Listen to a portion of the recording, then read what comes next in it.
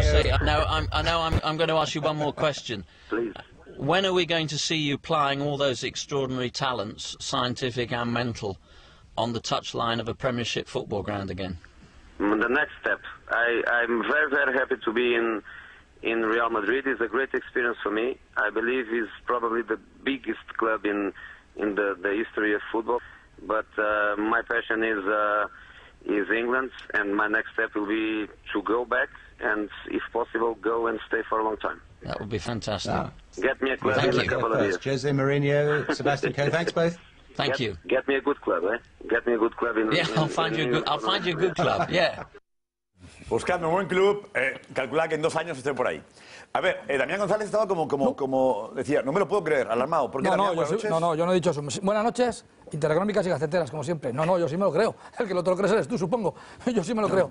Me parece que... Yo creo que estás alarmado. No, estoy alarmado. Me parece que es un bajonazo a la secta, con C, secta, al mourinhismo. Y me parece que es una falta de respeto a la gente que ha desplegado toda su fe, toda su pasión en creer que este hombre va a ser el Ferguson del madridismo, como decía Tomás Roncero. Yo creo que eso en 2 años irá. Llamar secta a la gente que apoya a Mourinho, que llamar secta al madridismo. Hablo a los radicales, hablo a aquellos que no ven lo bueno y lo malo. Hablar de la secta para definir a aquellos que apoyan a Mourinho, bueno, pues yo digo, digamos que si el 90% de la afición del Madrid apoya a Mourinho, no, yo lo que hablar digo de una secta de 90.000... Cuando yo hablo de la secta hablo de un... Digo que puedes confundir, lo has hecho sin querer, creo que puede ser un error. No, pues puede ser que yo te confunda, pero yo quiero decir con esto, la secta para mí es quien no ve nada más que lo bueno y no ve nada malo. Entonces yo veo cosas buenas de Mourinho, gran entrenador, y afortunadamente últimamente es menos pisacharcos, es lo que yo veo. Digamos que tú puedes ayudar a la gente a salir de la secta, abandonarla. No, que cada cual piense lo que quiere, pero yo creo que mucha gente hoy del Madrid y del Mourinho ha tenido un bajonazo. Y consulta al resto del personal. Siro López, ¿tú estás en la secta? Buenas noches. Yo sí, yo soy miembro de la secta y estoy encantado con las declaraciones que hace. Me parece una vez más una prueba de sinceridad por parte de Mourinho. Es decir, ha dicho que va a cumplir su contrato con el Real Madrid, que me parece normal. Ha dicho que es quizás el mejor equipo del mundo, de la historia del fútbol, que está encantado de estar en el Real Madrid. Y lo que dice es un guiño, pues... pero habla de lo que le gusta a la Liga, Él nunca ha engañado. De la Liga inglesa, que él le encante... pero es que a mí también me gusta la Premier League, a mí también me gustaría trabajar. Dices, ¿estás bien en punto pelota? Estoy encantado. Firmaría por 5 años más. En point ball. Claro. Yo en point ball y en Daily Gazette. Yo estoy contento, Pedrerol. Pero mi sueño es trabajar en Daily Gazette. En Estados Unidos, Claramente. en la CNN, pues es uno de mis sueños también, trabajar en Estados Unidos. Sé que no me va a llegar esa oportunidad, pero a mí trabajar en Estados Unidos me volvería loco. ¿Y eso quiere decir que estoy mal aquí? No, estoy encantado. Segundo plato. Somos tu segundo plato. No, yo os llevaría conmigo, que es diferente. Pero yo estaría encantado. Entonces, lo que ha dicho Mourinho es una prueba más de que es un tipo que dice las cosas claras y que no anda con dobleces, no anda diciendo ahora blanco y mañana negro. Él ha dicho que le gusta el fútbol inglés, me parece bien que lo reconozca. No ha dicho en ningún momento ni ha menospreciado para nada al Real Madrid. O sea, dice que es el mejor equipo del mundo, el mejor equipo que podía él entrenar. Probablemente. Y que hombre, probablemente porque no quiera ser tan tasativo como son otros. De la historia, ha dicho. De la historia. Y después lo que dice es de que va a cumplir su contrato. A ver, Alvaro, Benito, ¿qué te parece a ti? ¿Es un bajonazo esto o no? A mí no me ha gustado ni un pelo y me voy a explicar por qué. Yo creo que cada uno es libre de intentar trabajar. Cada uno es libre de intentar trabajar donde quiera, donde pueda. Pero en este caso, si tienes pensado cumplir un contrato solo de 4 años e irte a otro equipo, no cambies todo el organigrama de un club como el Real Madrid, ni supedites todo a tu persona, bajo tu persona.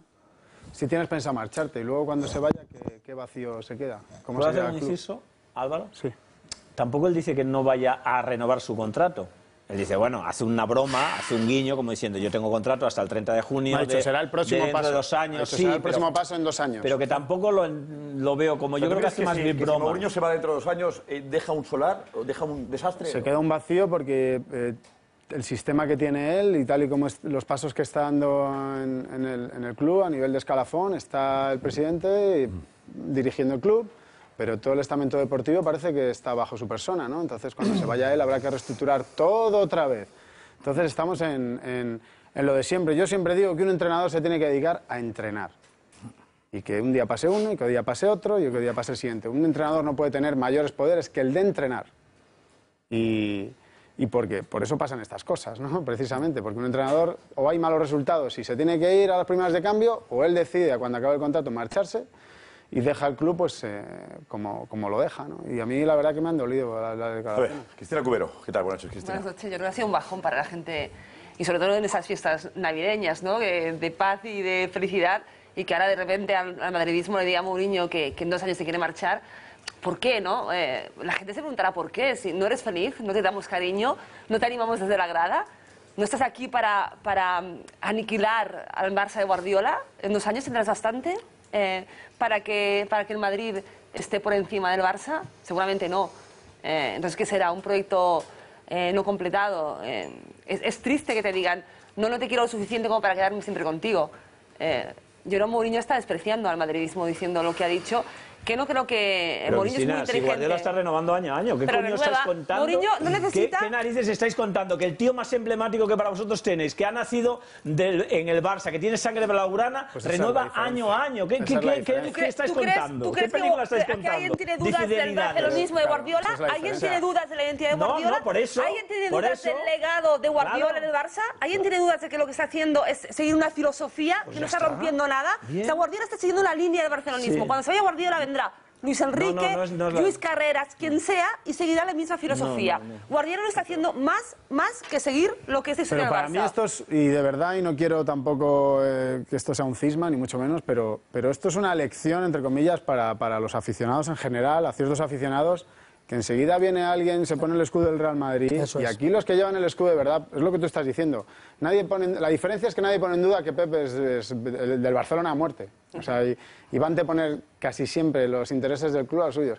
Mourinho es un trabajador del Real Madrid, que no lo dudo que lo vaya a dar todo por ese escudo, claro que sí, como todos los jugadores. Déjame decirte una cosa. Yo puedo